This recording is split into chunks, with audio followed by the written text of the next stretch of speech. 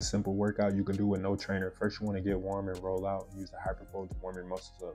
Then I want to start with finishes around the rim, floaters, high hook shots, floaters, left hand a lot, right hand, focus on using the glass, high above the square so you can avoid the shot blockers. Then we're going to start with the mid-range. Sometimes when I don't form shoot, I'll just stay in the paint and get some reps up and try to get my touch going. Then I'll start with some 1 dribble pull-ups.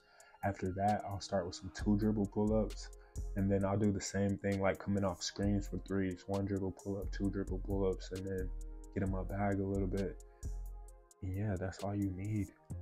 Simple workout that you can do to get better. And you don't need a trainer. You can do all these things by yourself and just practice what you see.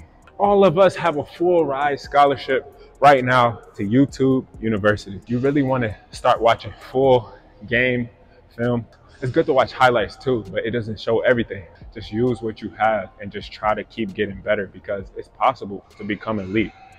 Goal in mind, write it down, know where you want to go, and just go after it each and every day. It's up to you. Let's get it.